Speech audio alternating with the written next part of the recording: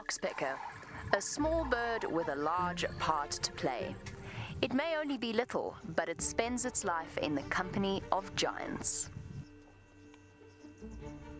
They feed on parasites that they find while grooming through the fur of their larger mammal hosts, and are sometimes even seen in the ears feeding off earwax. However, their job does not end there.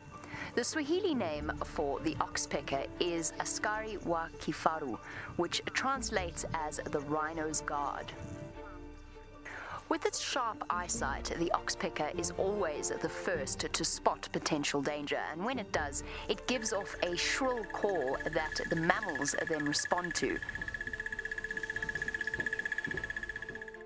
This obviously applies to any host that the bird is sitting on, but is particularly useful for an endangered rhinoceros. Recent studies have shown that oxpeckers actually don't make any kind of a difference to the parasite load on the mammals. But then again, one less tick has got to be helpful. It's one less itchy spot to scratch.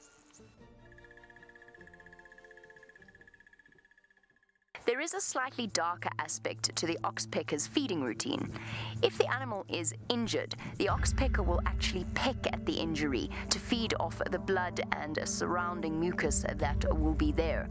For the mammal host, that is exceptionally uncomfortable and of course prevents the wound from healing and actually has the potential to create infection. Apart from the slightly bloodthirsty aspect, the relationship between the oxpecker and its mammal hosts is usually quite a good one.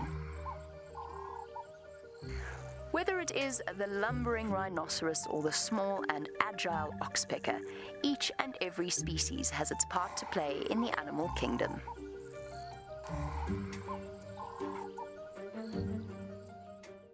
Want to continue your safari? Subscribe to Safari Live and the adventure continues, because the safari doesn't even end here. If you want to jump on board with our live safaris, all you have to do is click the bell below.